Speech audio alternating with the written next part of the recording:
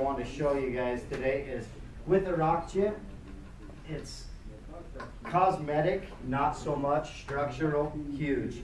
The longer you have a rock chip in your window, the crappier it's going to look, because dirt gets in it when your car gets dirty, water gets in it from the car wash, it freezes, it dries out.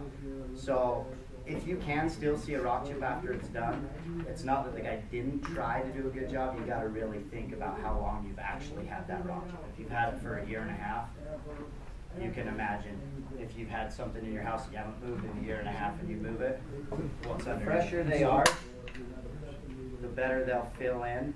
So I'm just going to make one, and I'm going to fill it real quick and pass it around. Just kind of, if you get hit playing baseball, probably need a new window. What everybody says, the chances of trying to drill it and redo it are slim to none, and you're just going to make it worse, because the more holes you have to put in it, the more noticeable it is. So what this does is we call this a bridge. It's just got a small suction cup that goes in. I'll hopefully not break it, trying to move it around a lot. But as it sits on there, you can actually watch a rock chip fill in.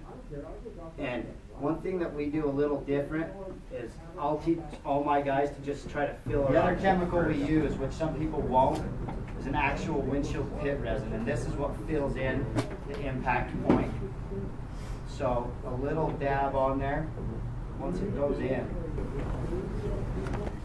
The UV light, like I said, does cure it.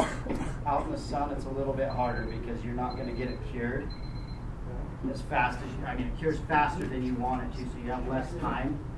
So I'm going to hurry up and just let this harden up. I'll wash it, pass it around just so everybody can kind of see what it looks like when you get them fixed right away. And hopefully I didn't take too much of your time with your bad one. No, it's awesome. Thank you.